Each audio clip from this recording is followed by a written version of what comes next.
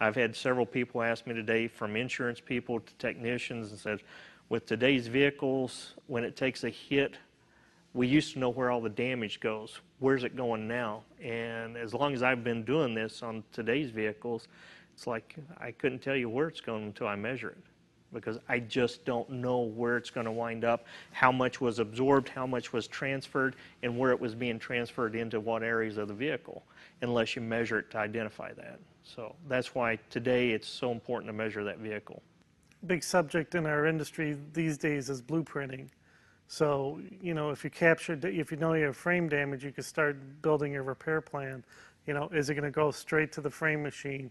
If it doesn't have damage, is it going to go right into just general body repair?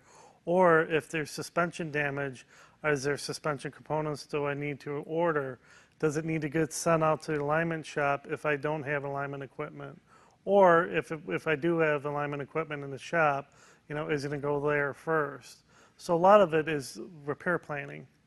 Part of that starts right in the very beginning with writing the estimate of the vehicle, identifying all the damage, making sure that you write the best estimate possible so that you can reduce supplements, get all the parts ordered for the vehicle, get those in, and reduce that cycle time of that vehicle being repaired and get it pushed through the shop much faster.